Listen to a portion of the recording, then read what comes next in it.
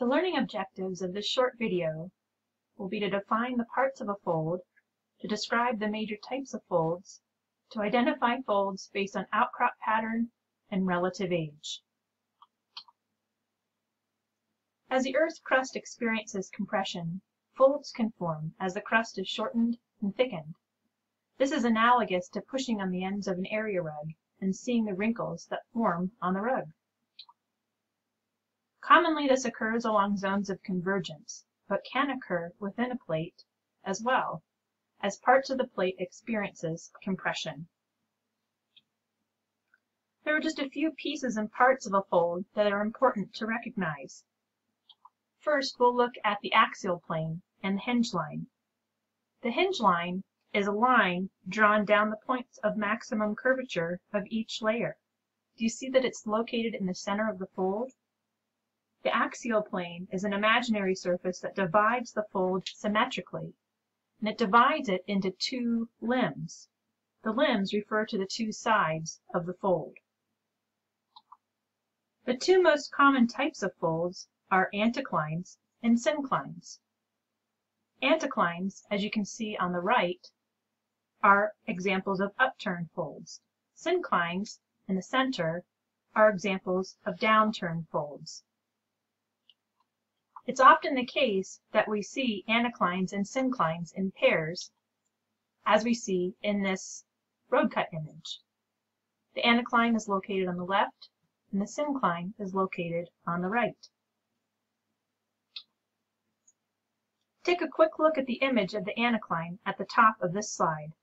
Do you notice that the axis of the fold is flat and horizontal? This is called a non-plunging fold, because the fold axis is horizontal. When this is the case, and the anticline experiences erosion, a particular outcrop pattern will occur on the surface of the Earth. In the larger image, do you see that this is an anticline as well? Notice that the top of it has also been eroded, and we see exposure of the interior of the anticline. As the surface is eroded, this non-plunging fold will form parallel outcrop patterns, as noted in the red lines. This is a picture of the bentonite open-cut mine from the Cretaceous Maury Formation, which is a small syncline in Sheep Mountain, Wyoming. Notice the parallel outcrop pattern that is formed as this non-plunging fold has been eroded. Not all folds are non-plunging. Note that the top fold on this image is non-plunging, like those that we've seen in previous slides. Do you see that the eroded surface will produce parallel outcrops?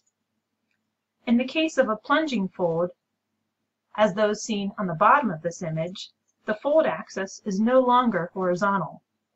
As this type of fold is eroded, rather than parallel outcrops, the pattern we will see will be a U shape. In this case, this is a plunging anticline, although synclines can also be plunging and form similar outcrop patterns. Here in this image, we see an eroded surface of the Earth. Note the outcrop pattern. Would you expect this outcrop pattern to be a plunging or a non-plunging fold? It's a plunging fold, as you can see by the U-shaped outcrop pattern. We can also consider relative geologic age when looking at outcrops and trying to determine whether the outcrops are anticlines or synclines. Note that in this block diagram that we see an anticline. The younger rock layers of this anticline are found on the limbs of the fold, as we can see on the geologic map on the top of the block diagram. Also note that the older rock layers are found along the axis of the fold. In the case of a syncline, like this block diagram, it's the opposite. Notice that the older rock layers are found on the limbs of the fold, while the younger rock layers outcrop along the axis on the geologic map on the top. Another type of fold that can form in areas of compression is known as a monocline. Monoclines form as large, step-like folds in otherwise horizontal sedimentary strata, and they only have one limb.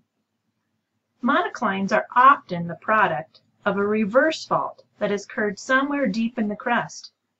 Sometimes the sedimentary rocks above the fault can deform as a ductile solid, folding over the fault to produce a monoclinal fold. This is a picture of a well-known monoclinal fold present in western Colorado at the Colorado National Monument. Notice the dipping limb. Two other types of folds are domes and basins.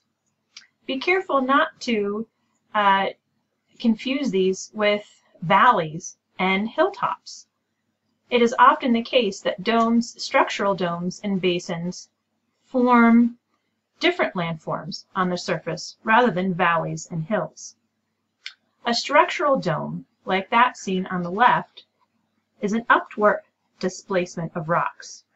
It forms a circular or slightly elongated outcrop pattern. Do you see that the outcrops are in circles rather than parallel outcrops or even a U-shaped like we've seen in previous folds? In this case, the oldest rocks in the structure are outcropping in the center of the structure, while the youngest rocks are outcropping on the outside of the structure.